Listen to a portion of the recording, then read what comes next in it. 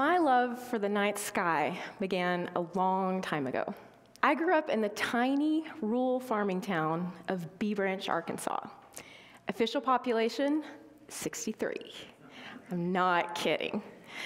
But while my small hometown might not have had much of a social scene, the night sky was breathtaking.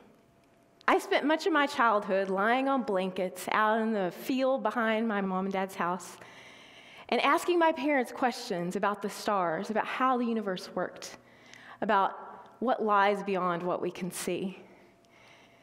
And my parents weren't scientists, and these were the days before the internet. But I remember one day I asked my mom some outlandish question about the universe, and she looked at me and she said, "I don't know the answer to that question, but one day you can figure it out." And that's really what set me on my path to becoming an astronomer. And of course, I'm not alone in my love for the night sky. For centuries, human beings have been captivated by the night sky. A dark sky full of stars has always been a standing invitation to ask big questions. And these questions go beyond just being scientific questions. They're questions that get to the heart of what it means to be a human being. Where do we come from? How do we get here? Are we alone? And there's so much we can learn about astronomy just from simply looking up at the night sky. Our ancestors learned about the way the world works from watching how the constellations would appear and reappear over the course of the year. The very first astronomers noticed that some of the brightest stars in the sky moved in a different way than most of the stars. And of course, those turned out to be planets in our solar system. At that time, it was assumed that Earth, our fragile blue planet, was the center of it all, that all the other celestial bodies revolved around the Earth. And then one day, a little over 400 years ago, Galileo took his telescope, which was originally intended to watch ships coming over the horizon, and pointed it to the sky, and everything changed. That simple act shifted the paradigm of how we view the universe, and ultimately how we view ourselves. Of course, what Galileo discovered was that Jupiter had moons that were orbiting around it. That means they weren't orbiting around the Earth. That means the Earth wasn't the center of the universe. Game changer. And since that time, of course, our telescopes have gotten bigger and better. As an astronomer, I've been really lucky to have observed at some of the world's biggest telescopes in Chile and Hawaii. We put our biggest telescopes on the ground on tall mountains so that we can try to get above the Earth's atmosphere, which serves to blur and obscure the celestial objects that we're trying to look at. But even on the tallest mountains, we still have to deal with the atmosphere. Now, we've found really cool ways to counteract some of the blurring effects of the Earth's atmosphere. But we still have to deal with the fact that the atmosphere is there, and our Earth's atmosphere completely obstructs some wavelengths of light, completely. Now, that's good for life on Earth, not so good for astronomers who want to view their objects in all the wavelengths of light. So what do? We put telescopes in space. And of course, of all the telescopes, the space telescopes, the Hubble Space Telescope is the world's most famous. Hubble has now been in space for a little over 26 years. It celebrates its 27-year birthday this year. Hubble has become so much more than a scientific tool. It's become an inspiration for the world. It's become a pop culture icon. You can find Hubble images everywhere, in TV and films, as music, album art, on the sides of U-Haul trucks. Ask anyone in the world to name a telescope, and they're probably going to say Hubble. The beauty of Hubble's images have captivated the world. But it's not really straightforward why that is. Why do we find beauty in Hubble's images?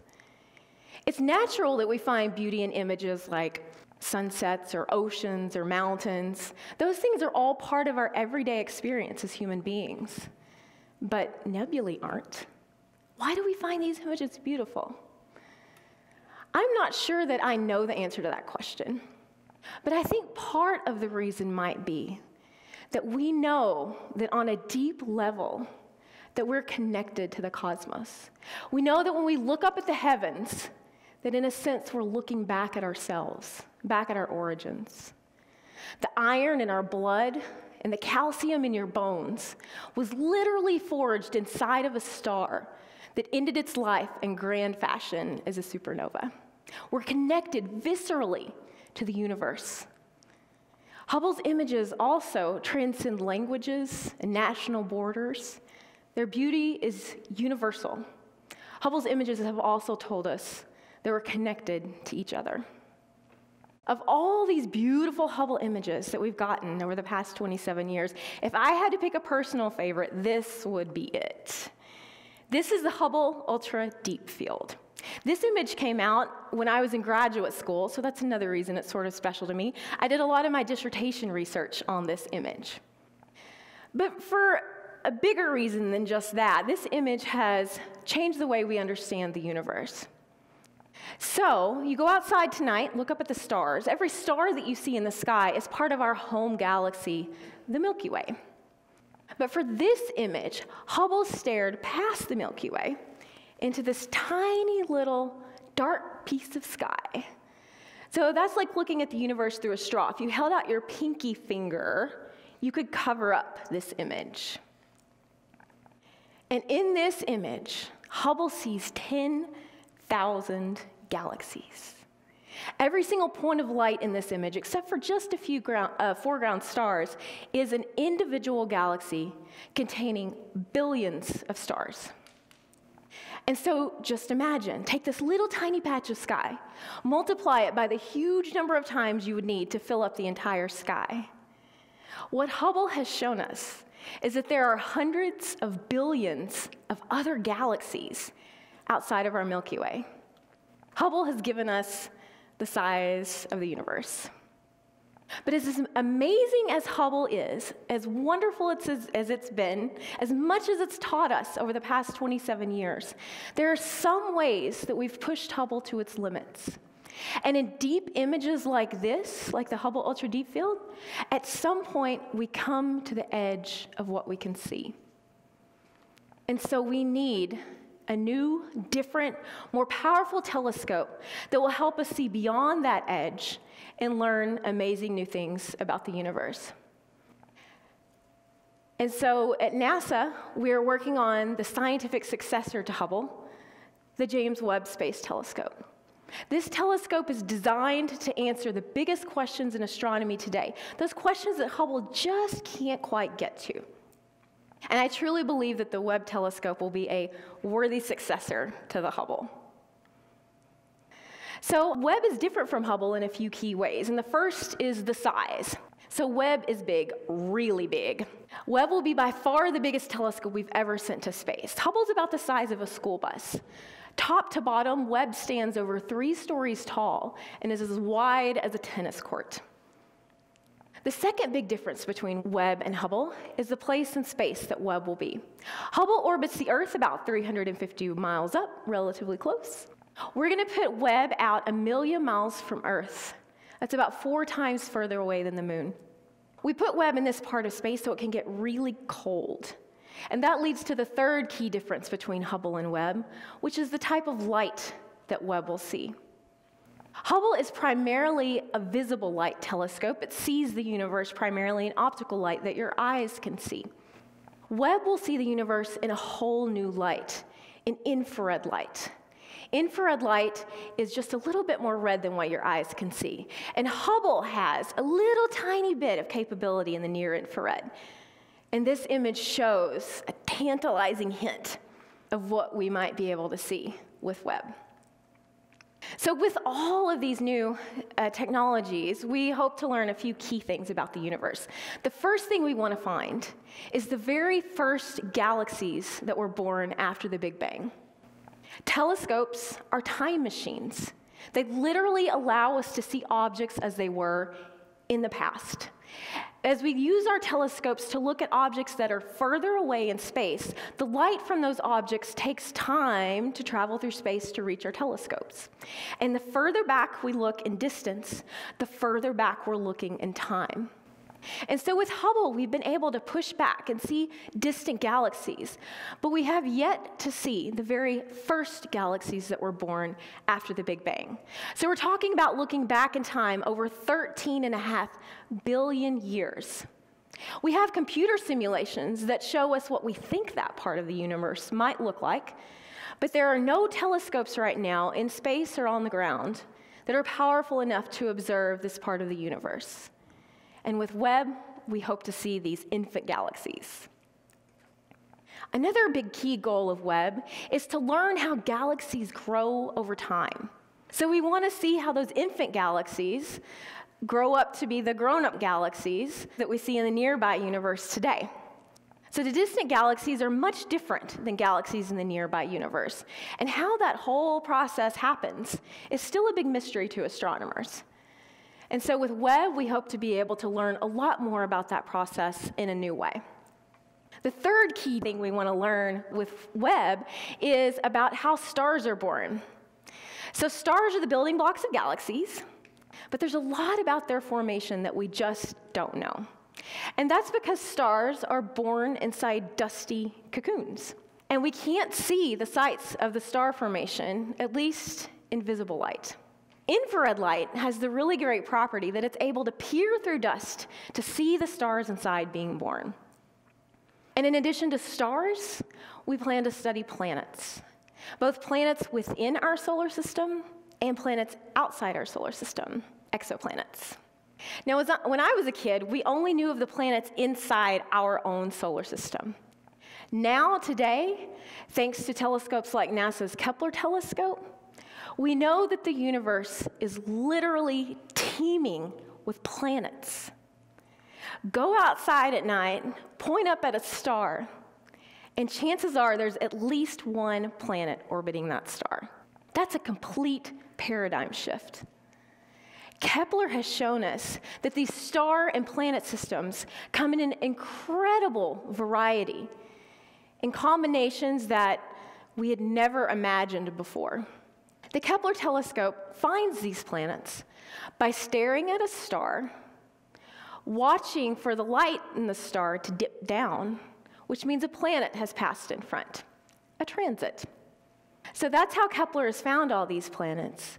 But with Webb, we want to go one step further. We want to watch the starlight as it filters through the atmosphere and learn about the chemical components of those atmospheres. We want to be able to find chemicals like water vapor, carbon dioxide, methane, the chemicals that would signal habitability. Now, this is really, really hard, and this image demonstrates why. This is an actual image from one of NASA's solar observatories of the transit of Venus that happened a few years ago. Now, if you squint, you can almost see the tiny little atmosphere that Venus has. Stars are bright, planets are tiny, and their atmospheres are minuscule. We need incredibly advanced technology to be able to look in detail at these atmospheres. But with Webb, we have it. So even with all of that technology, we would really need a planet system that was relatively nearby, had the planets that were the right distance from the star, all the right things to line up to find a potentially habitable planetary system. We require a lot of luck, but sometimes nature delivers.